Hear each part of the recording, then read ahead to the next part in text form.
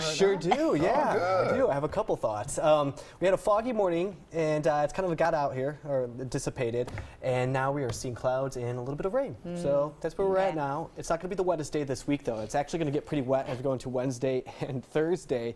As you can tell, though, the clouds have moved on, and we kicked that fog on out of here. I mean, the visibility was really low at times this morning. It's looking much better, but you might still have some slowing going on because of some spotty showers that happen through the afternoon. Cold front's going to be dragging off to the southeast. That will bring in that rain, and it's not going to be heavy rain. We're expecting that later on this week, but enough to get the ground wet for some locations. So you can see some spotty showers just to the north of us in Washington. That's going to be the best bet for some rain as we go through midday here. But we could get a little bit of precipitation here in Portland and Vancouver, but I think it's likely just going to be a trace at the most.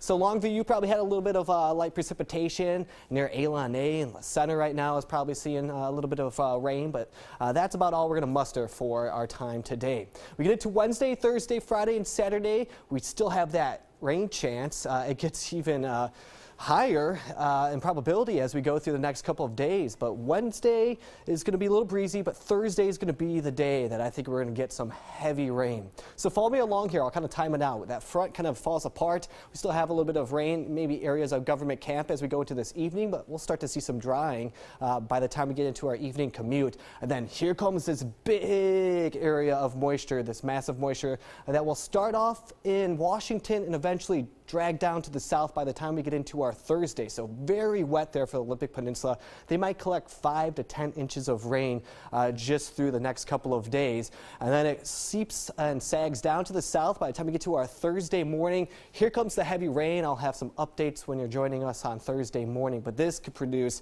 maybe upwards to an inch of rain by the time we get through our Thursday and into our Friday morning. And it doesn't stop there. We have more rain late Thursday into our Friday morning, and we're just going to continue to collect that rain.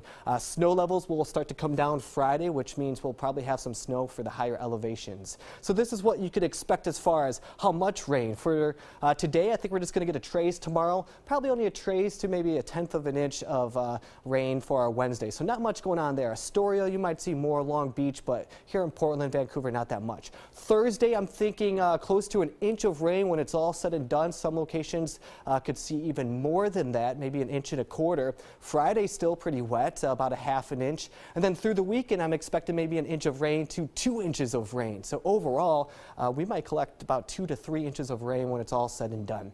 Temperatures today along the coast in the 50s. Some clouds are going to be in and out. Showers are going to be decreasing through the I-5 corridor in the 60s, lower 60s to the upper 50s. Cloudy for our midday and some isolated showers from Salem to McMinnville.